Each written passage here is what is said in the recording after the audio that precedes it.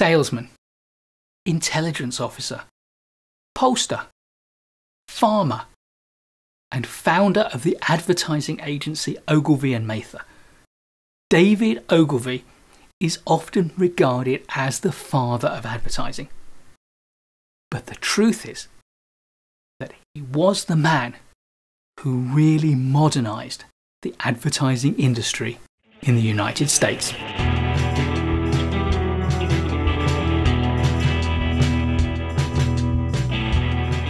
Early in his career, in the 1930s, David Ogilvy wrote that in advertising, concrete figures must be substituted for atmospheric claims, clichés must give way to facts, and empty exhortations to alluring offers.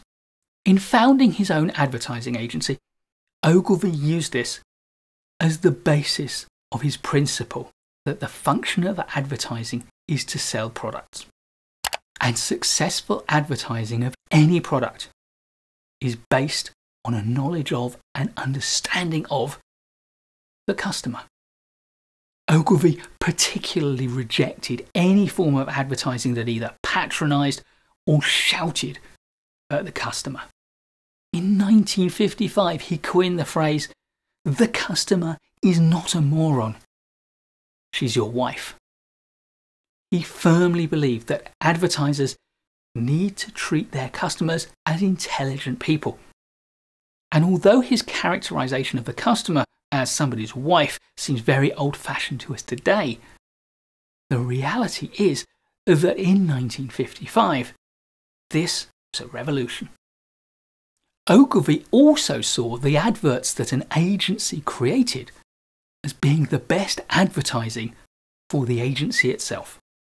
Doing good work for your clients is the best way to attract new clients to the agency. Because in the advertising and marketing industry, all of your work, good or bad, is highly visible to your potential customers. This, by the way, is also true of advertising executives and marketing executives. All of your work, good or bad, is highly visible to your potential future employers. Ogilvy's advertising philosophy followed 4 basic principles. The first was creative brilliance. Ogilvy placed a lot of emphasis on the value and importance of the big idea. In the early days, this is where he himself excelled. My favourite of his big ideas was an advert that he made for Rolls-Royce. His copy for the ad told us that at 60 miles an hour, the loudest noise in this new Rolls-Royce comes from the electric clock. His second principle was to create actual results for clients. Creative brilliance is not enough on its own. It needs to produce results. Ogilvy said that in the modern world of business, it is useless to be a creative, original thinker unless you can also sell what you create. Ogilvy's third principle was research. The sentiment of the quote from the start of Ogilvy's career stayed with him. When he opened his own agency in 1952, he titled himself as the research director. And his fourth and final principle was professional discipline. Ogilvy presented knowledge and ideas in a polished way in what he called magic lantern shows. These used slides and film projection in a way that we would now use PowerPoint or Prezi or YouTube. He also created structured training for new, young advertising professionals. He said, "I prefer the discipline of knowledge to the anarchy of ignorance."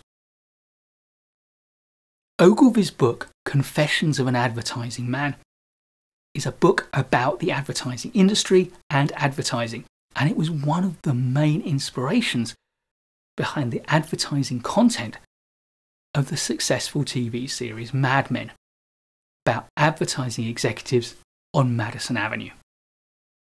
That series presents a social commentary of the 1960s that happens to be set in an advertising agency not unlike Ogilvy's. And in that way, while the name of the father of advertising, David Ogilvy, may not be well known to the masses, his ideas are extremely well known today. Please do give a thumbs up if you like this video. I'll be creating loads more great management courses content for you, so please do subscribe to the channel and hit the notification bell so you don't miss any of it. I look forward to seeing you in the next video, and in the meantime, keep learning.